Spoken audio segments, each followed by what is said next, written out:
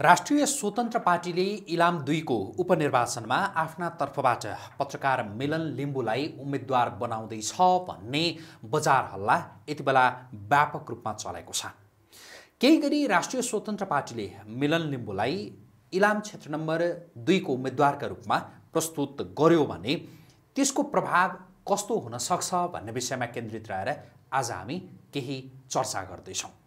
सबैभन्दा सुरुमा चाहिँ मिलन लिम्बु र रासोपाका विषयमा केही बेर कुरा गरौँ। जस्तो मिलन लिम्बुका विषयमा कुरा गर्नुपर्दा उहाँ लामो समय राष्ट्रिय सञ्चार माध्यमहरूमा कार्यरत रहनु भएको एकजना पत्रकार। उहाँले टेलिभिजनहरूमा काम गर्नुभयो, Makalu television, ABC television, news 24 television हुँदै पछिल्लो समयमा उहाँ दृष्टि न्युजको सम्पादक हुनुहुन्थ्यो। उहाँको र राष्ट्रिय स्वतन्त्र पार्टीका सभापति रवि लामिछानेको अनौपचारिक भेटहरू कहाँ भए त्यो थाहा छैन, तर कामको सिलसिलामा न्युज 24 टेलिभिजनमा काम गर्दाका बखतका उहाँहरू सहकर्मी हुनुहुन्छ, मिलन लिम्बु र रवि लामिछाने। अब यति बेला चाहिँ राष्ट्रिय स्वतन्त्र पार्टीले मिलन लिम्बुलाई उम्मेद्वारका रूपमा प्रस्तुत गर्दैछ भन्ने जुन बजार हल्ला चलेको छ, यो हल्ला चल्नुभन्दा अगाडि नै मिलन लिम्बु एकजना स्वतन्त्र उम्मेद्वारका रूपमा अब म इलाम क्षेत्र नम्बर 2 को उपनिर्वाचनमा प्रतिस्पर्धा गर्दैछु भनेर उहाँले उम्मेदवारी घोषणा नै गर्नुभएको थियो र उहाँ अहिले पनि इलाममा जनताको घर दैलोमा हुनुहुन्छ। उहाँले जुन बोक्नु भएको एजेन्डा छ, उहाँले बोक्नु भएको एजेन्डा र राष्ट्रिय स्वतन्त्र पार्टीको एजेन्डा मिलेर चाहिँ अब मिलन लिम्बुलाई राष्ट्रिय स्वतन्त्र पार्टीले उम्मेद्वारका रूपमा प्रस्तुत गर्न लागेको हो त। अब एकैछिन यो हेरौँ। मिलन लिम्बु एकजना प्रखर वक्ता हुनुहुन्छ, एकजना राष्ट्रिय मिडियाहरूमा काम गर्नुभएको एकजना सञ्चारकर्मी हुनुहुन्छ। उहाँको वाक कला सँगसँगै केही भिजनहरू समेत यति बेला विभिन्न मिडियाहरूमा उहाँले अन्तर्वार्ताका क्रममा प्रस्तुत गर्नुभएको छ र उहाँले बारम्बार भनिरहनु भएको छ, म इलामको माटोलाई छोएर, म इलामको माटो लिएर म सिंहदरबार जान चाहन्छु, म संसद भवनमा जान चाहन्छु र इलामको माटो बोकेर म त्यहाँ जानु भनेको इलामेली जनताहरूको गुनासाका पोकाहरू बोकेर जानु हो, इलामेली जनताहरूको समस्याका पोकाहरू बोकेर म संसद भवन र सिंहदरबारमा जानु हो भनेर उहाँले भनिरहनु भएको छ। उहाँका विषयमा यति भनिसकेपछि अब उहाँका जो पृष्ठभूमिका विषयमा पनि केही कुरा गरौँ। जस्तो हामीलाई थाहा भएअनुसार मिलन लिम्बु यसअघि माओवादी निकट पत्रकारहरूको सङ्गठन प्रेस सेन्टरको सचिव हुनुहुन्थ्यो। उहाँले माओवादीबाट अलग भएको, प्रेस सेन्टरबाट अलग भएको घोषणा यसअघि नै गरिसक्नु भएको छ। उहाँ आदिवासी जनजाति पत्रकार महासङ्घका महासचिव हुनुहुन्छ र एक हिसाबले भन्ने हो भने पहिचान पक्षधरहरूको उहाँ एकजना पछिल्लो समयका अगुवा हुनुहुन्छ, कट्टर पहिचान पक्षधर एकजना व्यक्ति हुनुहुन्छ।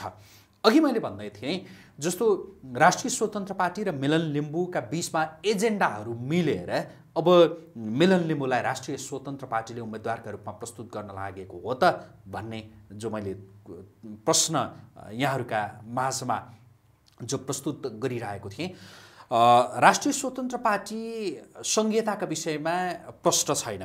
त्यही प्रश्न नभएरै हो राष्ट्रिय स्वतन्त्र पार्टीले गएको वर्ष मङ्सिर 4 मा भएको जुन निर्वाचन हो, प्रतिनिधि सभा र प्रदेश सभाको निर्वाचन, त्यो निर्वाचनमा ऊ प्रतिनिधि सभातर्फ सहभागी भयो, प्रतिनिधि सभातर्फ आफ्ना उम्मेदवारहरू उसले प्रस्तुत गर्यो र 20 सिट त्यति बेला र पछिल्लो पटक उपनिर्वाचनमा थप 1 सिट गरेर 21 सिट उसले जित्न पनि सफल भयो।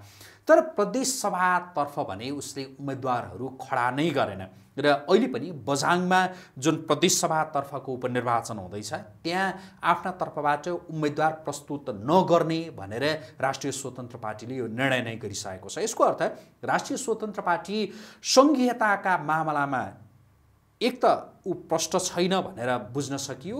अर्को कोणबाट भन्दाखेरि सङ्घीयता, अहिलेको सङ्घीयता राष्ट्रिय स्वतन्त्र पार्टीलाई मन परिरहेको छैन र ऊ सङ्घीयता पक्षधर पार्टी होइन, अहिलेको सङ्घीयता पक्षधर पार्टी होइन भनेर भन्न सकियो। तर मिलन लिम्बू जो सङ्घीयताको कट्टर पक्षधर हुनुहुन्छ, उहाँले सङ्घीयताको पक्षधरका रूपमा मात्रै आफूलाई प्रस्तुत गरिरहनु भएको छैन, पहिचान पक्षधर, विशेष गरी जुन अहिले कोशी प्रदेशको नामाङ्कनको विषय हो, त्यो नामाङ्कनको विषयका प्रति नै उहाँले आपत्ति बारम्बार जनाइरहनु भएको छ र त्यही आपत्ति जनाएरै उहाँले माओवादीबाट आफू अलगिएको भनेर समेत उहाँले भन्नुभएको छ।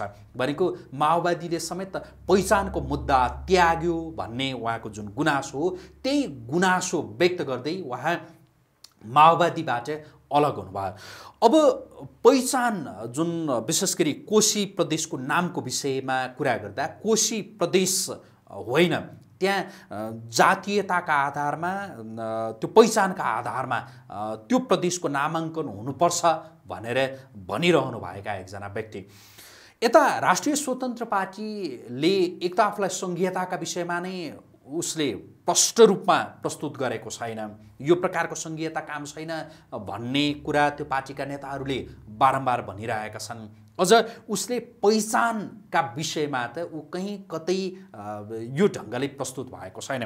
तर पहिचान पक्षधर एकजना नेता भनौँ, अब उहाँ राजनीतिमा आइसकेपछि एकजना अगुवा भनौँ, उहाँलाई आफ्नो तर्फबाट उम्मेदवार बनाउँदै गर्दा राष्ट्रिय स्वतन्त्र पार्टीले के सोच्दैछ होला भनेर पनि धेरैले भनिरहेका छन्। यसमा चाहिँ अब जस्तो यो एजेन्डाका हिसाबले भन्ने हो भनेदेखि राष्ट्रिय स्वतन्त्र पार्टी र मिलन लिम्बूका बीचमा यो पहिचान सङ्घीयताका विषयमा उहाँहरूको कुरो मिलेको छैन।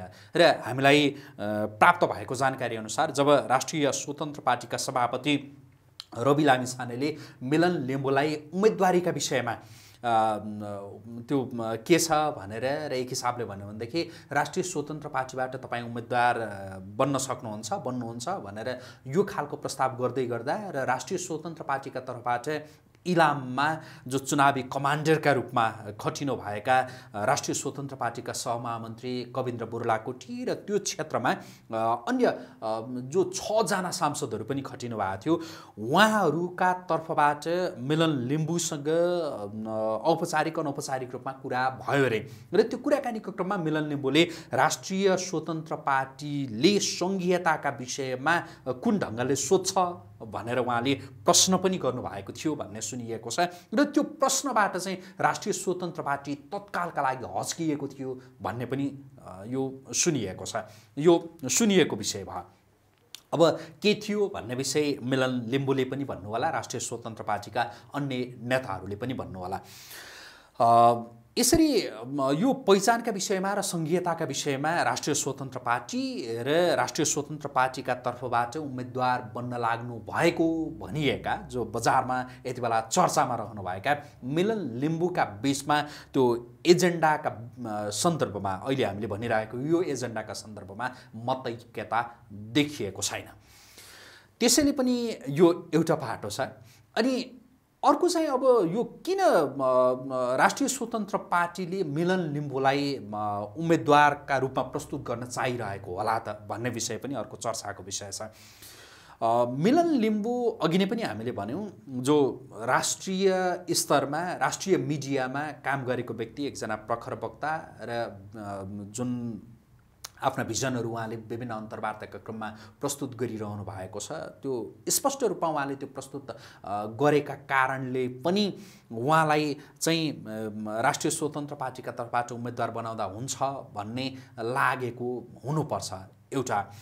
अनि अर्को चाहिँ राष्ट्रिय स्वतन्त्र पार्टीले यसभन्दा अगाडि जो मिलन लिम्बूको यो चर्चा यसरी बाहिर जसरी आयो, योभन्दा अगाडि अहिले नेकपा एमालेका तर्फबाट उम्मेदवार घोषणा हुनुभएका सुहाङ नेमुवाङलाई नै त्यो प्रस्ताव गरेको थियो भन्ने कुरा पनि आएको थियो र विभिन्न मिडियाहरूमा सुहाङ नेमुवाङ राष्ट्रिय स्वतन्त्र पार्टीका तर्फबाट उम्मेदवार बन्दैछन् भन्ने विषय समेत त्यो प्रकाशमा आएको थियो छापा माध्यममा।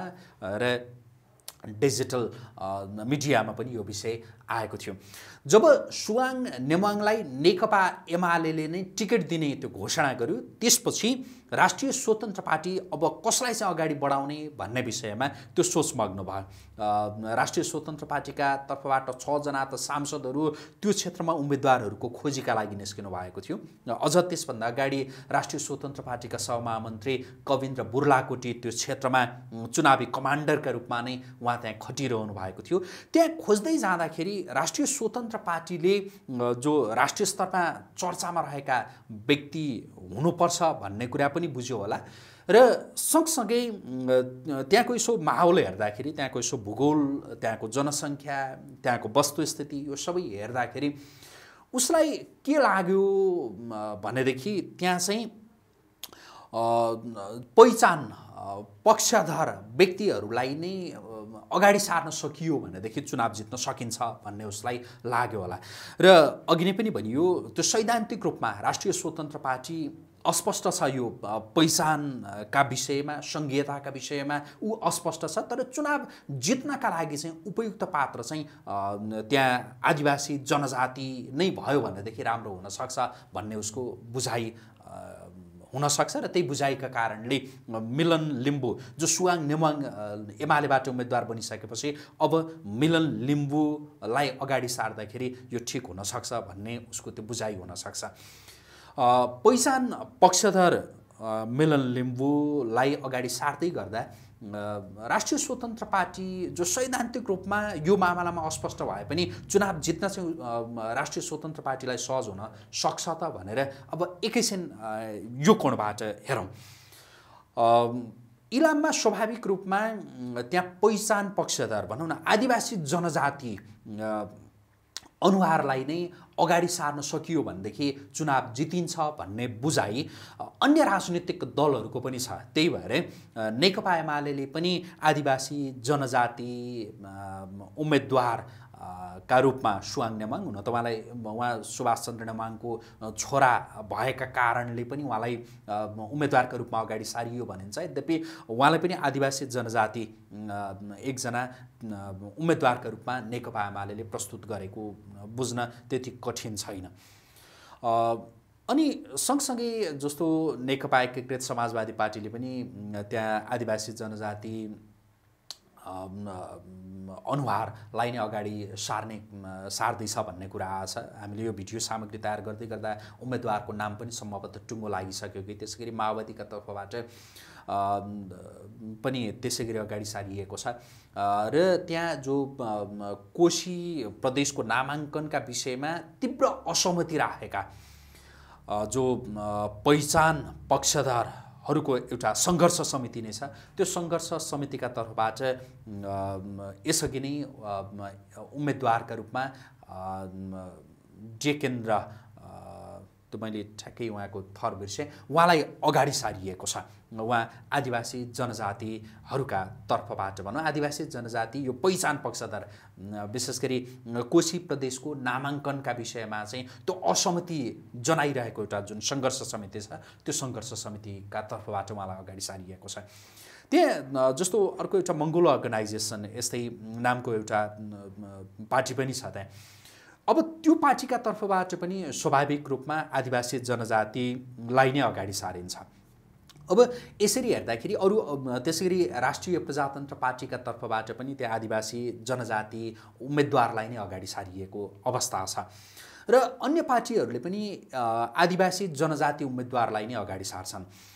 राष्ट्रिय स्वतन्त्र पार्टीको जुन बुझाइ हो कि जस्तो आदिवासी जनजाति उम्मेदवारलाई चाहिँ अगाडि सार्दाखेरि त्यहाँ चुनाव जित्नलाई सजिलो हुन्छ भन्ने उसको जुन ठम्याइ छ, यो ठम्याइलाई चाहिँ यसरी पनि हेर्न सकिन्छ कि आदिवासी जनजाति उम्मेदवार अगाडि सार्दाखेरि चुनाव जित्न सकिन्छ भन्ने एउटा त्यो सबल एउटा पाटो रह्यो। अर्को चाहिँ अघि हामीले जसरी विभिन्न पार्टीहरूका तर्फबाट आदिवासी जनजाति उम्मेदवारलाई नै जो अगाडि सारिएको स्थिति छ भनेर भन्यौँ, आदिवासी जनजातिहरूको मत विभिन्न पार्टीमा विभाजित हुन सक्छ।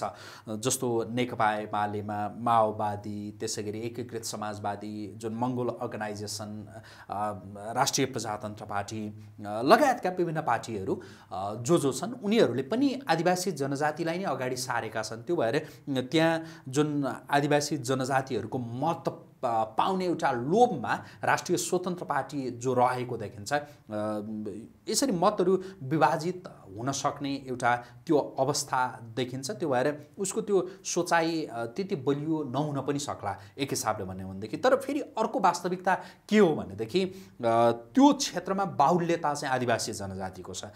केही गरी राष्ट्रिय स्वतन्त्र पार्टीले अर्को जुन समुदायबाट उम्मेदवार प्रस्तुत गर्दै गर्दाखेरि उसलाई त्यसले हानि पनि हुन सक्ला हैन, यो पनि अर्को पाटो भयो। यो कोण एउटा भयो। अब अर्को कोणबाट हेर्ने हो भनेदेखि त्यहाँ मिलन लिम्बूलाई राष्ट्रिय स्वतन्त्र पार्टीले उम्मेदवारका रूपमा प्रस्तुत गर्दै गर्दा का सबल पाटाहरू पनि छन् र दुर्बल पाटाहरू पनि छन्। जस्तो त्यहाँ यसभन्दा अगाडि रमेश प्रसाई जो राष्ट्रिय स्वतन्त्र पार्टीका केन्द्रीय सदस्य हुनुहुन्छ उहाँको चर्चा थियो। त्यसै गरी महेन्द्र थापाको चर्चा थियो र महेन्द्र थापाले आफूलाई यो जुन राष्ट्रिय स्वतन्त्र पार्टीले प्राइमरी इलेक्सन गरेर जसरी उम्मेदवारको त्यो टुङ्गो लगाउने गर्छ त्यसका लागि उहाँले आफ्नो आकाङ्क्षा व्यक्त गरेर उहाँले त्यो पार्टीभित्र जुन एउटा उम्मेदवारी दर्ता गर्ने एउटा जुन चलन राष्ट्रिय स्वतन्त्र पार्टीले सुरु गरेको छ त्यसमा समेत उहाँले आफूलाई प्रस्तुत गर्नुभएको छ। त्यो क्षेत्रमा यसभन्दा अगाडि निकै चर्चामा रहेका पात्रहरू चाहिँ रमेश प्रसाई र महेन्द्र थापाहरू हुनुहुन्छ।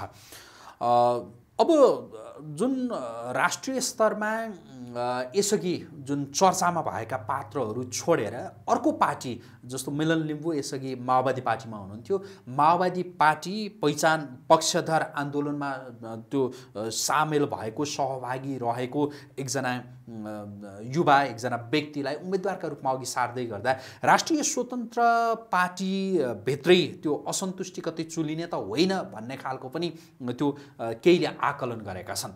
अर्को जो महेन्द्र थापाको विषयमा कुरा गर्दाखेरि महेन्द्र थापा यसभन्दा अगाडि विवेकशील साझा पार्टीमा रहनु भएको एकजना व्यक्ति र उहाँ पनि इलामकै बासिन्दा, इलामको त्यो भूगोलमा एक हिसाबले भिजेको मान्छेका रूपमा पनि उहाँलाई लिइन्छ, एकजना इन्जिनियर महेन्द्र थापा।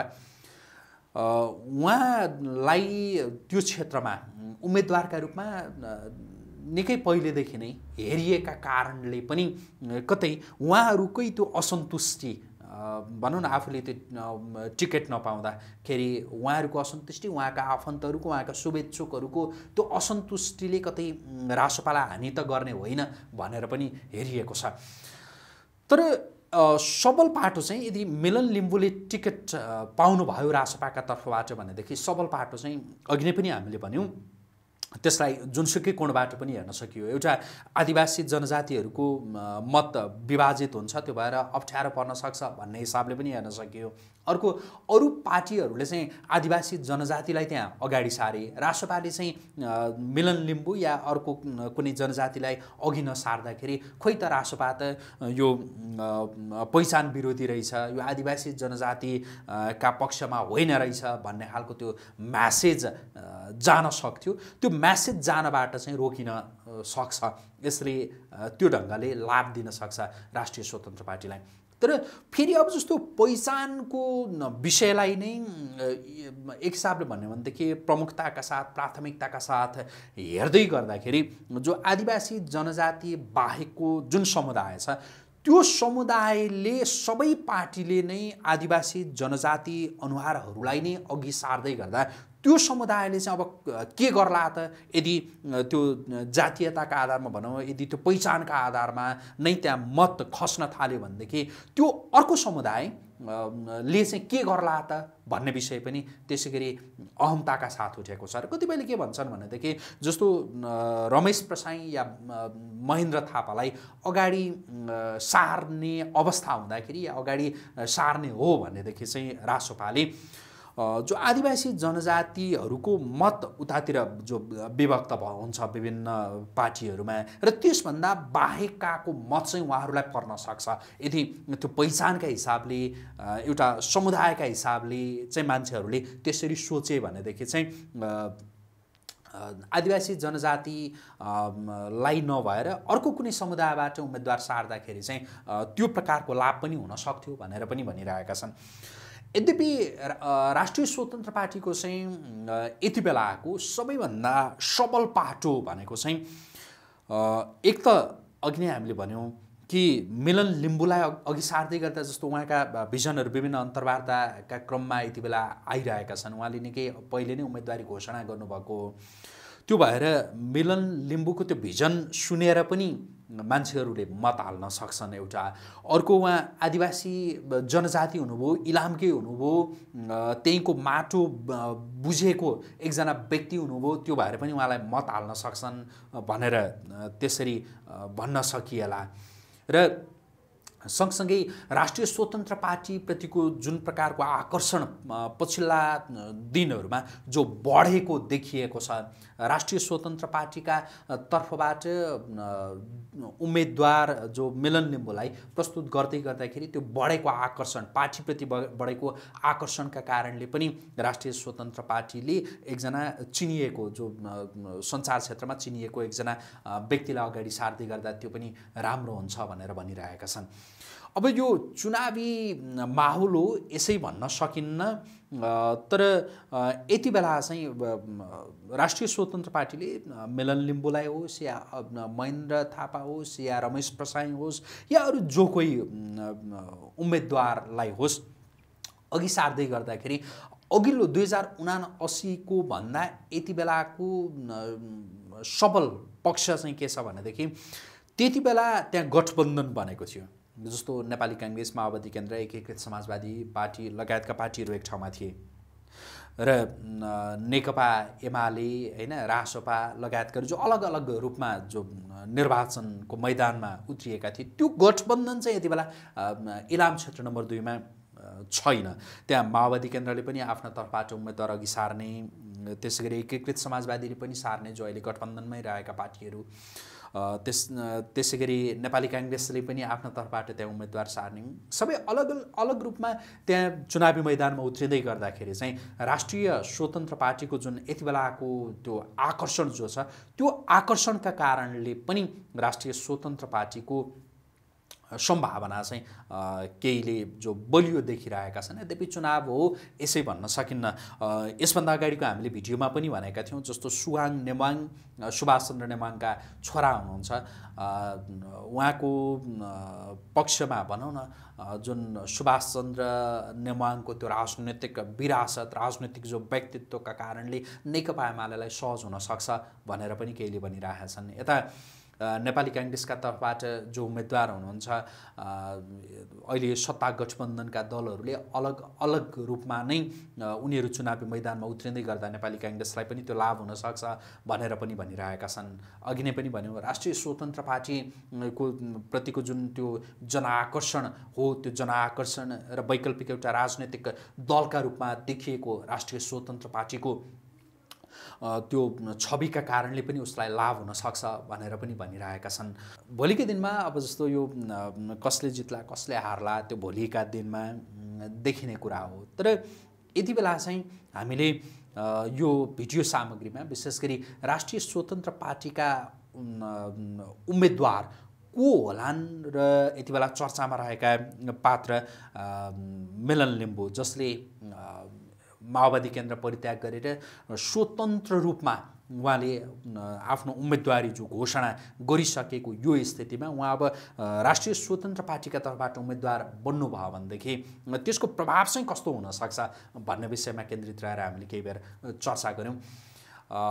विभिन्न जो उम्मेदवारहरू यति बेला चुनावी मैदानमा हुनुहुन्छ, चुनावी मैदानमा रहेका उम्मेदवारहरूका सबल पक्ष र दुर्बल पक्ष, उहाँहरूका पक्षमा मतदाताहरूले कुन ढङ्गले आफूलाई प्रस्तुत गर्लान् या के गर्लान् भन्ने विषयमा हामीले त्यहाँका विभिन्न उम्मेदवारहरू जो चर्चामा रहेका या नरहेका उम्मेदवारहरूका विषयमा हामीलाई प्राप्त जानकारी, हामीलाई प्राप्त तथ्यका आधारमा हामीले टेकेर केही विश्लेषण, केही आकलन यो गर्दै आइरहेका छौँ र यो क्रमलाई हामी निरन्तरता दिनेछौँ।